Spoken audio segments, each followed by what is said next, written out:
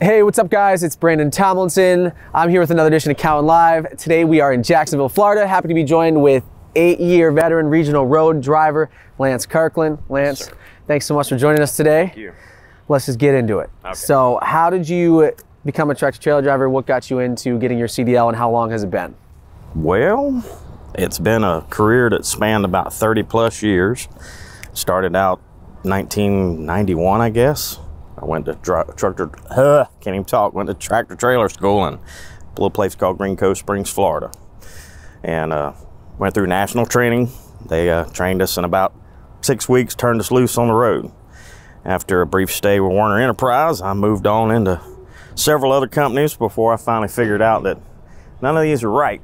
Yeah. And went home one day driving for USA Truck, and my wife says, "You need to take this article or call this number."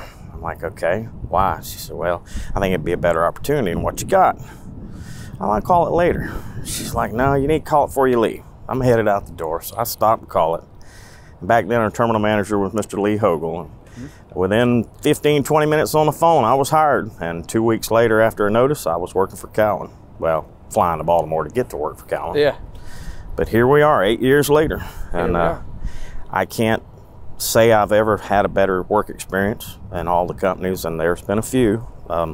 Cowan's been by far the best.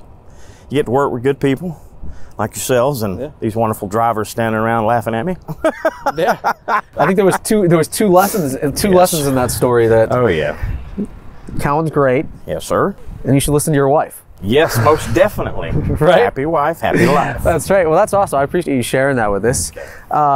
So why don't you talk, we know you're a regional road driver, so you're out on the road for a few days at a time, or at least a week at a time. What's your normal week look like? What are the customers you deal with, and where do you go?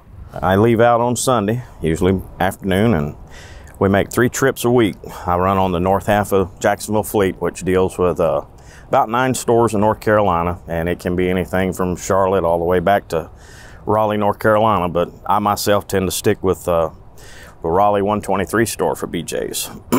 Occasionally we'll run what's the other one? 177, which is North Raleigh. But for the most part, I stick with 123. You get to build a rapport with the customer, and just makes things work easier. Yeah, absolutely. But 3 days up, 3 days back, and we take our time off on the weekend and go right back to it. But it keeps the bills paid. Yeah, well, that's key. Yes, that is key. Yes, that's sir. awesome. So if you weren't driving a tractor trailer, what would you be doing?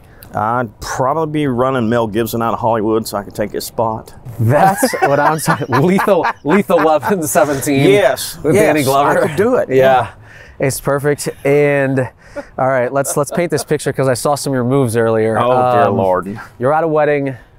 The dance floors happen. What's the one move you're hitting them with? I don't know. No, yeah, but I've seen my son do the floss, and I still don't have it. Go ahead. How does it go? I don't know. There's something about this. It's something.